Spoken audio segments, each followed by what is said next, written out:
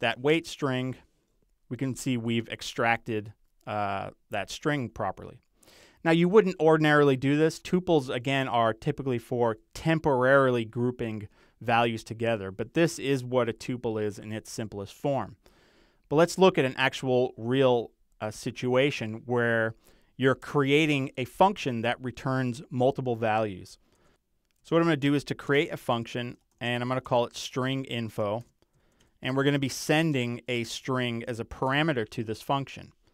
Now, what I want to return are two values, so I'm going to create a tuple return type, and what we're going to be returning are first an NS array of all of the words that were actually in the string, and then we secondly want to return the number of times that the word the was found in the string. So I'm just going to create another property here called num, and this is going to be of type int. So now I've defined that I'm going to be returning two values, an NS array and an int, combined together into a tuple.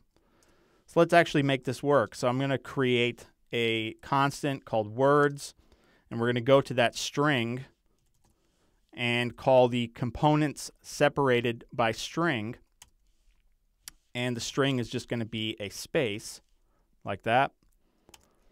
So that's going to get us our array of words. Now I'm going to create a var called num and set it equal to 0.